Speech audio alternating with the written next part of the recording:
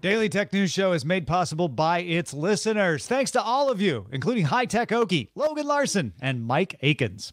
Coming up on DTNS, video meetings aren't as good for brainstorming. Have we finally achieved over-the-air power for the average consumer? And Snap has a personal selfie drone. They called it Pixie. Hey, Pixie, take a selfie of me.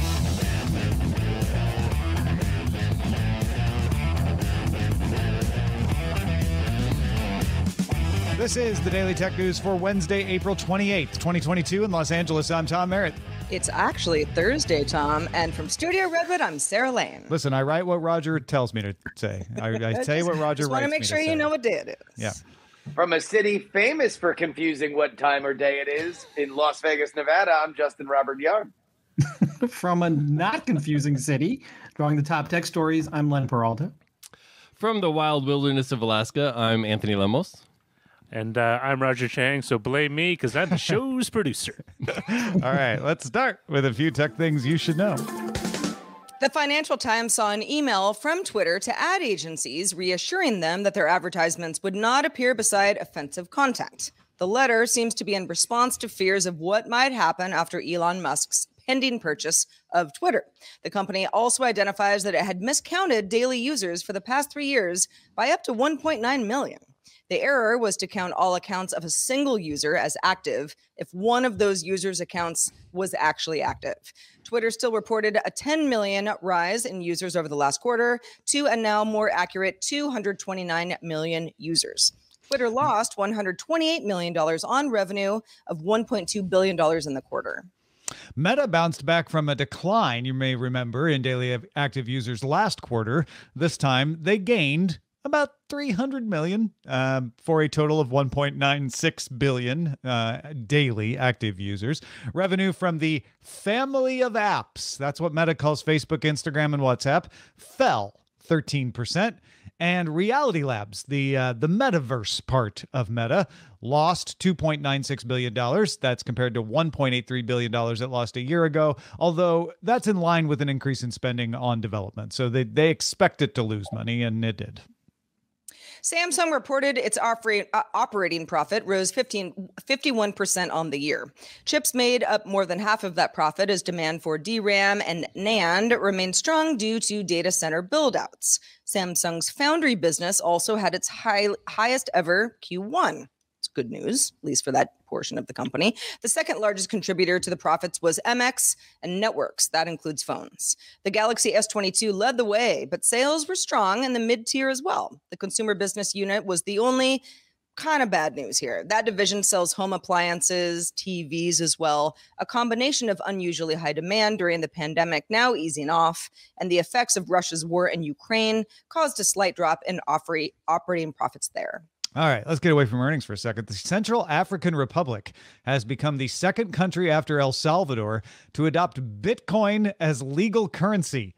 If you don't know, which you might not, the country uses a French-backed currency, the franc CFA, as its paper currency. The franc CFA is issued by the Financial Cooperation in Central Africa, but it's tied to a franc that is based on the French version of the euro. It's part of the Economic and Monetary Community of Central Africa, kind of an EU-like organization, or maybe more like a European Economic Community sort of organization in Central Africa. The franc CFA is also used by Cameroon, Chad, Republic of Congo, Equatorial Guinea, and Gabon. The move to adopt Bitcoin in the Central African Republic is seen as a way to gain financial independence from the influence of France because it backs the franc CFA over CAR's currency. Google is making some changes to search. The company previously let users request the removal of links from the search index if they pointed to information that could lead to identity or financial theft. Google has now added images of identification documents, such as a driver's license, confidential login credentials, personal contact information like where you live physically, what your phone number is, what your email address is. Google told The Verge that the policy applies to sites that don't immediately show the information, but offer it in exchange for payment. Google also expanded the categories of ads that you can ask to be hidden. Those settings now apply to all Google's display ad network, not just YouTube. And in addition to gambling and alcohol, you can also request Google to block ads in the categories of dating, pregnancy, parenting, and weight loss. All right, let's talk a little more about wireless power, but not what kind of wireless power are we talking here, Justin? Tom, I'm so glad you brought up wireless power, because what I'm not talking about are the finicky ones where you have to lay your phone on a pad just right. I mean, real, true, over the air. I can walk around and my thing gets charged wherever it is in the room, wireless power. Well, you all want that, of course. Well, throughout the time of this show, we've covered lots of contenders to bring us over-the-air charging. PowerCast, and Erogis, and yet we don't have widespread over-the-air power, at least not for consumers. But the examples are building up. So maybe we're getting close to an actual in-the-home over-the-air power solution.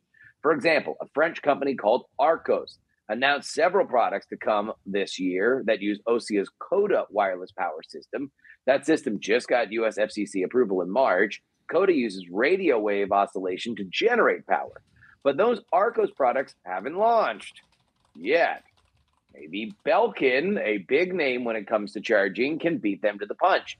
Belkin announced their partnership with WeCharge. The WeCharge system uses infrared beams to send up to 1 watt of power within a 40-foot range. The device needs to be in sight of the ceiling-based transmitter. And don't worry, you're not going to get cooked. The transmitter will only shine when a device needs charging and direct the beam at the device. This system could be good for devices that spend a lot of time in standby mode, like doorbells, locks, sensors, and the like. WeCharge says it and Belkin both plan to release a product with the tech sometime this year. Belkin isn't saying what its product is, but WeCharge calls a specific center stage product. And Belkin would only confirm that it signed an R&D deal with WeCharge, telling TechCrunch, quote, "We only launch products when we confirm technical feasibility, backed by deep consumer insights." I want this. I do.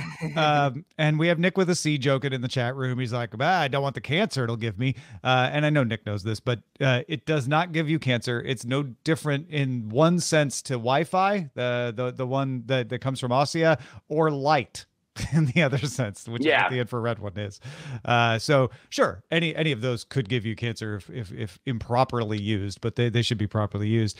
My question is why these haven't yet been put anywhere outside of an enterprise situation or factory situation, which seems to be cost. In a factory situation, if you have thousands of devices to charge, sure, Walmart on one of its big warehouse floors is using Osia because they can pay that money and it's worth it for them. But in the home, we don't want to pay huge amounts of money because we only have a few devices to charge, relatively speaking. And in general, the batteries are big enough that you only have to charge them a little bit and you can do it overnight. Yeah. I mean, one of the things that you mentioned, Justin, was like, I don't know, like a door lock. And turns out just this morning, I had to deal with a dead keypad door lock that a bunch of Airbnb people were extremely upset was not working.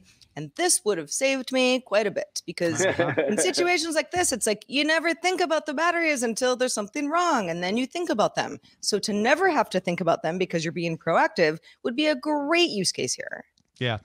I guess the hope that I would take from this story is we're seeing an increasing drumbeat of these. 5-6 years ago, it was like, somebody has demonstrated that this could work, right? Now we're seeing like companies have deployed it. They're just not able to deploy it either efficiently or cost effectively enough. But Belkin getting on board, even though they rushed, as you said, Justin, to kind of say like, hey, we're not announcing a product. Hold your horses there, WeCharge. I think the fact that they're on board at all is a good sign that at least we're getting closer. Well, they're going to have to be in that market. The big question here is what is the price for the consumer, and also how much power it really delivers. Because if it's very, very slow, like a lot of these Q charging stations are, then Well, in the past, we've talked a lot about using VR for lots of reasons, for fun, but also as a pain management tool. And lots of studies are still being done on that part of it. But we wanted to call attention briefly to a study being done by a company called AppliedVR. Usually, when you do a study like this, you have a control group. That's the group that isn't receiving the studied treatment. In this case, it would be VR. And then a group using the study treatment, and then you compare them and see if there is a measurable difference. This is, kind of just science stuff. Yes. If you didn't have to have the control group, could cut your expenses of recruitment and trial management, as well as make sure that everybody who signs up gets that treatment. Right now, if you sign up for a clinical trial, you might get the placebo, and that might be okay with you, but it also might be disappointing depending on who you are. So AppliedVR is working with Komodo Health to do something called a synthetic control arm. Komodo has a large database of anonymized health records. It can provide AppliedVR with the data of people with chronic pain without having to enroll them in the trial. And then they can be used as a control group to compare with the experience of the people that are actually in the trial. Now, we couldn't find out, at least, we reached out to Komodo and we didn't hear back by recording time. So we couldn't find out what protections against de-anonymization Komodo is using, if any. But the FDA is still evaluating the use of synthetic control arms. It's previously approved one for a cancer study and has also approved AppliedVR's use of one.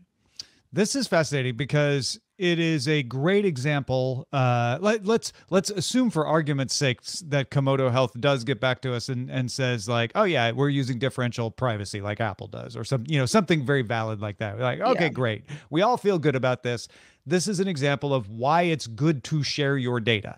Because if it's responsibly used, it can be used for something like this, where a clinical trial can be done and more cost effectively, which is good for the treatment, bring the cost down of healthcare, and more efficiently, which means they can do it faster. And yes, the FDA is going very carefully to make sure that it's also as good as if you had an actual control group. But so far, the early signs are that it is. And I think it's a great example of where data sharing, we always hear the bad stories, we never hear the good. Yeah, and I think this is a confluence of a few different things, including the fact that VR being used as a therapeutic really shows how far that platform has continued to come. When it relates to any kind of disability stuff, the fact that VR has gotten as potent and as cheap and available as it has means that this is a real research tool. But I think, like you said, Tom, the big story here is just the benefit of anonymized records, and assuming that we are all assuming that everything is able to be kept safe, this is kind of a game changer. Yeah, I have reservations about the privacy implications only because they didn't make it clear on their website. I scoured all over. Maybe you kind of have to assume the worst until you hear what's going on. Why aren't you out front saying like, here is the privacy protection, here's the de-anonymization we use?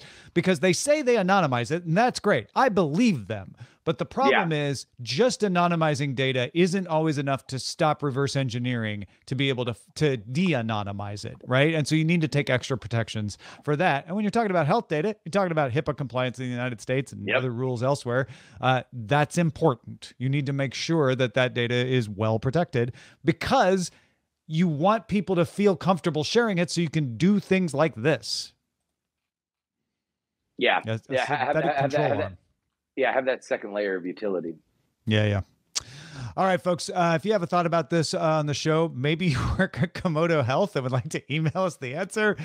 Here's our email address, feedback@dailytechnewsshow.com. Psychology scientists at Columbia University published a study in Nature looking at the impact of video meetings on creativity versus having a meeting in person. The study observed 745 pairs of engineers across Portugal, Israel, Finland, Hungary, and India. They asked them to come up with creative ideas. They gave them a Frisbee or some bubble wrap and said, come up with some ideas of what we could do with these, make new products. Meetings held with the participants in the same room generated about 17% more ideas than the meetings held on WebEx, which is about an extra idea per meeting on average. one of the study's authors, Dr. Melanie Brooks, tested for connectedness, social connectedness, and it's all detailed in the paper how you test for that, found that people in the video calls were just as connected with each other as the people who met in person. So it wasn't like there was too much distance for them to get each other. She also tracked eye movements and found that people in the same room looked away from each other more often than people on video who tried to maintain eye contact. On video, you want people to think you're paying attention, so you try to look at them. In person, it's kind of impolite to stare. It's fairly well established that we devote a lot of attention to faces. Our brains just do that. But we don't like to stare at someone when we're in the same room at them all the time. So it's possible that people on video are using more of their brain power to process faces because they're forcing themselves to look at them, leaving less room for creative thinking. Remote meetings do work well for the less creative parts of the process. While the remote teams generated fewer and less creative ideas, they picked the best options out of the ones they developed. And the way they tested for this is the ideas were all evaluated by a team of outside experts, people that were not part of the team. And the remote engineers tended to pick the better option from the ones they came up with slightly more often than the in-person teams. So the remote meetings were focused. They were just a little too focused to be creative. So anyway, as a result of this meeting, Dr. Brooks now turns off her camera on Zoom when she's brainstorming to just kind of make sure that she's not focusing too much on the other person's face. I mean, it is, we're all doing the show remotely and we have for many years and we're all pretty used to it. But there are other projects that I do where some of my in-person work had to be remote because of the pandemic and is to this day. And we've all adjusted, but I have definitely noticed some nuanced stuff as far as communication goes that really speaks to everything that you've just laid out, Tom. What I think is interesting about this is, well, first of all, the eye contact thing is so true. I mean, yeah, you can't just stare at somebody in a meeting. Like they'd be like, what are you doing after a while? Like, why do you keep looking at me? What do you want me to say? But when you're, staring, face forward on a video call, you're not really looking into someone's soul in the same way. Maybe you are, but they may not feel that way. What I thought was the biggest takeaway, though, from this is, yeah, fewer creative ideas, but actually the best ideas were generated over the video chat experiment. And maybe there's just a little bit that happens in a humans physically together in a conference room or the like, that once taken away gets people a little bit more focused. Well, and it made me think, okay, turn off the camera for the brainstorming and then turn the camera back on when it's time to figure out which of the ideas you're actually going to do, right? Yeah. Well, I think that there's also a lot that sort of goes into the mainstream space that these kind of video conferences have in our lives right now, up to and including the idea that when we are looking dead into that camera, we may or may not be looking in the faces of the people that we are talking to. We might be looking at ourselves, right? Like there's a lot that happens when it comes to this one unbroken eye contact thing. You are right that it signals I'm paying attention and I'm alert. Somebody that's constantly looking off camera is giving signals that they might not otherwise have on their mind. Like, for example, normally in my office, I have a big monitor and then I have the camera that is on my MacBook for which I am running everything. I've learned that I can't look at the people on my gigantic monitor, which is a lot cooler because that's rude. I'm looking off to the side and not connecting with them. That being said, there is obviously something different with the kind of a scrambling desire when somebody is in person to get something done. There is an immediacy that happens that, whether it be cultural or physiological, I don't think can be denied in terms of the volume of, like, let's just get something done. Let's stick something to the wall and go from there. As for the fidelity of those ideas, I don't think that that's something that we could reasonably determine in one study, no matter how comprehensive this was. Yeah, and it was a slight amount of favor for the video meetings. So it's the kind of thing that you could do the study again and it might go the other way. Yeah. It was pretty close to even, though. She wasn't trying to say in the study, and neither one of them were trying to say in the study that video meetings were better for selection. It was just like, you know, we didn't see a difference. In fact, we saw it slightly tilting this way, at least this time when we looked. I'd like to know what the creative ideas for using a Frisbee and or bubble wrap would be. You should read the article. There's the actual journal article has some of them listed. I already did, but I figured some other people were like, that sounds kind of cool. What they come up with. Yeah. It'll be in our show notes. But I don't know. I think probably because it has been something I had no control over for the better part of 2.5 years now. I'm pretty pro video call as long as we're all there. Everybody's alert, taking notes, doing the things, making our talking points. But I can see where this is going to continue to be an issue, especially since some people are going back into in-person work. Some people are trying to figure out when that is necessary and when it isn't, and how that relates to productivity. Yeah, I think it's important to remember that the study didn't say brainstorming was awful over video meeting. No. It said it was 17% less creative. So if you're like, we need to optimize, maybe we should try to get in person or turn our cameras off, possibly. This is not a definitive, like, video meetings are bad or anything like that. You're right. No. I do think that part of the evolution here is our culture for this. You know, the video conferences were something that, although obviously this audience is probably very familiar with it, to the mainstream of society is about 2 years old. And people are still getting used to the idea of, what does it mean? When am I a good participant? When am I a bad participant? And I think what we're seeing here is a evolution of all this. Yeah, it's how we learn to be better at it, right? Is to understand, like, oh, okay, you have to account for that, so let's adapt. And I think that's good. Well, Snap announced quite a few things today. Let's run through them, shall we? Augmented reality experiences at Live Nation concerts, assisted devices like wheelchairs and hearing aids for Bitmoji avatars, and new editing tools called Director Mode. However, there is one piece of news that's capturing a lot of attention, and that is Snap's selfie drone called Pixie, retailing for $230. Pixie is a drone-powered camera. So, camera and a drone that can fly around, record video and photos for then sharing on Snapchat, although also to third-party applications. Pixie doesn't have a controller, just 4 preset flight paths that you select with a dial. So, hover, reveal, orbit, or follow. Then when it's done flying, because it's a little thing, it automatically comes back and lands on your hand. Aww. Or whatever you're giving it to land on. Photos and videos are wirelessly transferred and saved into Snapchat memories.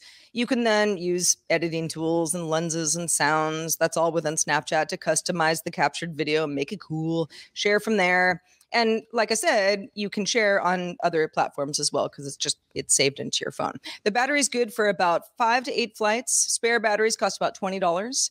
Pixie users will need to be aware of local laws and regulations in the US and also France about drone usage. They may vary, and you can learn more if you're interested at pixie.com. Yeah, interesting that France is a launch country alongside the United States. So good for you, France. You got something first too. Welcome. Yeah. Yeah. I think it's if you're being cool, Justin, it's weh. I think this is weird. If this was $99, I'd call it genius. Like, oh, it's a little toy selfie thing, fun. Drop less than $100 on it, and make your selfies for Snapchat. I'm sure a lot of people are going to do this. At $230, though, it starts to feel like, okay, well, follow isn't new. Like, other more expensive drones can do this. And I don't know how much more expensive they really are. I guess $230 is pretty good. Amos, I know you do a lot of drone footage. You do a lot of drone shooting. Where do you put this? So when I initially looked at it and we were talking about it in the pre-show, I was concerned because $230, that puts it in a certain bracket. That puts it in the $200 to $300 bracket for drones. And a lot of the things that I saw here didn't seem up to snuff. Once I started really looking into it, the camera size, the resolution, things like that are actually pretty consistent in that price range. The problems that I see with this, because I think this is a genius product, just like you said, at $99, this flies off the shelves and is perfect for, your average teen or young adult that just wants to take these cool little selfies. The problems I see with it are that you're not getting a lot of the features that you can get in other drones, which fair enough. If you're a beginner drone flyer or something like that, that's fine because you don't need all those extra features. The other thing that I found concerning was that there's no built-in safety measures for geolocation and restricted airspace, things like that. Now, that might not be so important because it's only flying, 10, 15 feet up in the air, but that can still be something that can get the users in trouble. And without any built-in safeguards that a lot of the more expensive drones have, that can really get you a pretty hefty fine. But for this price point, I think, just like you said, it's a little too expensive to be that sweet spot where $99 would be amazing. Even $150 would be a really good price for something like this for its intended purpose. At $230, you're kind of getting into a little bit more advanced range. You can get a DJI Mini for about that. Look, they'll sell it for $99 when they can make it for $40, which I don't think that they can. And what they want to do, I don't like comparing these to other drones because it's not for drone people. It is a peripheral for social media that uses drone technology. My issue is I totally agree that $230 is only for the richest of rich kids that are going to Lollapalooza. There are cheaper ways that you can do more exciting social media content. I think this is a good idea. It's a good first step. But Snapchat as a hardware business has always seemed to come in just a little too expensive and a little underwhelming. Well, it's probably because they made the camera good, right? You make that camera cheap, you can get it down to $99, but then everybody complains about how the photos or videos are no good. So maybe, that's a rock and a hard place, I guess. So just tell your mom that you're rolling out the black card and you're going to buy a Pixie and you're really excited to see Playboy Cardi this summer. Coachella or just Lollapalooza? Well, Coachella already happened, so but for next year, I guess you're going to have to wait a year. There'll be a new Pixie, the Pixie 2. The cool kids are talking about Lollapalooza right now. We're already being I got you. That's what we're doing. But I mean, with replaceable batteries, you could, you could get a lot of flights of each. I just feel like because people can, I don't know, when you get too many people into a music festival, it's like, what if my Pixie is about to land on my hand and someone snatches it? Someone moshes right into you. Moshes with my Pixie, even worse. And that's another thing. There's a downward camera for placement. At rap shows now. This is a problem. There's a downward camera for placement for landing and taking off, but there's no peripheral sensors or sensors above or anything else. So I could see it causing some problems, but I just think it's a hair too expensive for the market that's going for. But like Justin said, that's what Snap does. So it's cute. It's called Pixie. It is. I love the build. I will say that it looks great, and if it behaves like it does in the video, I think it's an extraordinarily cool product. All right. Well, we'll see if Snapchat can iterate on this one faster than spectacles and turn it into something compelling. Yeah. If you go to Lollapalooza, let us know. We want Pixie videos. Please do. Please send your Pixie videos. All right. Let's check out the mailbag. Let's do it. High Tech Bill wrote in and said, on yesterday's GDI portion, you were talking about battery recycling. Bill is right. Patrick Martin and Roger and I were talking about this. Bill says, not a plug, but Batteries Plus, recycling services for customers at Batteries Plus, will take them for free. My wife and I use them. I did a quick check for locations in California. They do have them. No clue if they're anywhere close to any of you, but wanted to pass it along. Well, thank you, High Tech Bill. I just saw Bill in Austin with Justin Robert Young a few weeks ago. So it's nice to hear from him. Also, he's referring to something that's in the extended version of the show called Good Day Internet to our patrons. And I have to say, yesterday I listened to DTNS on the plane ride back from Las Vegas, and was like, I will listen to DTNS. And then, I might not listen to all of GDI. I might want to move on and do other things. I listened to the whole darn thing because that battery conversation with Patrick was compelling. Y'all had some interesting things to say about St. Louis, which is near and dear to my heart. So I don't know, folks, look at what you're missing out if you don't go to patreon.com/DTNS. I'm just saying. It's a wonderful program. And they do well in tandem. Two tastes that go great together. I couldn't resist, and I wasn't even on it. So there you go. Hey, you know what else I can't resist? The art of Len Peralta. What have you drawn for us today, Len? I do a lot of brainstorming, both in person and online. Could you turn off your camera then, if you're going to brainstorm? Oh, I'm sorry. Yes, let me go ahead and do that. But this is, I found this fascinating. Just like you said, there, as far as brain use and everything else on an online call. But this is my version of what this would look like using the Frisbee and the bubble wrap. This guy here, Jerry, is saying, Frisbee's bubble wrap can't come up ideas. You also beautiful eyes transfixed. And of course, everybody on the call is like, Jerry, you're on mute. Jerry, you're muted. Jerry. Yeah. Jerry. Too real. This is the reality, right? This image is available right now over at my Patreon, patreon.com/Len. You can, if you're a backer, you can get it right now. Or if you're old school and like to spend money, go to lenperaltastore.com, where you can also get some other commissions or some other great art. So check it out, lenperaltastore.com. Good stuff, Len. As always, also good stuff from you, Justin Robert Young. Let folks know what, I know you're remote today. What have you been doing last week? Well, last week I was in Ohio covering the Republican primary and the battle between Josh Mandel and J.D. Vance. In 2 weeks, I will be in Pennsylvania covering the battle between McCormick and Dr. Oz for that contested Republican primary. And then I'm down in Georgia, all of which you can find at the Politics podcast, including this Friday's episode, which will be a return of our very popular panel, myself, Jen Briney of the Congressional Dish, and Andrew Heaton of the Political Orphanage. The Political Triad reunited tomorrow on PX3. Don't miss it, everybody. Also, don't miss giving a big thanks to a brand new boss that we got, Psycho Motors. Psycho Motors just started backing us on Patreon. Thank you, Psycho Motors. Psycho Motors is going to get more DTNS. Yeah, good stuff. Thanks. Yeah, it's been a little bit of a slow month. So new patrons, we applaud you. Be like Psycho Motors, and the show won't be over now. That's what I'm saying. That's right. Yeah. Speaking of the show, there is a longer version of the show called Good Day Internet. If you know, you know. But if you don't, find out more at patreon.com/DTNS. We roll right into it after this show.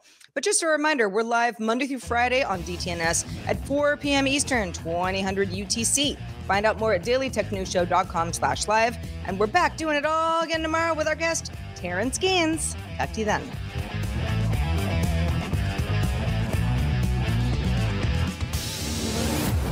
This show is part of the Frog Pants Network. Get more at frogpants.com. Diamond Club hopes you have enjoyed this program.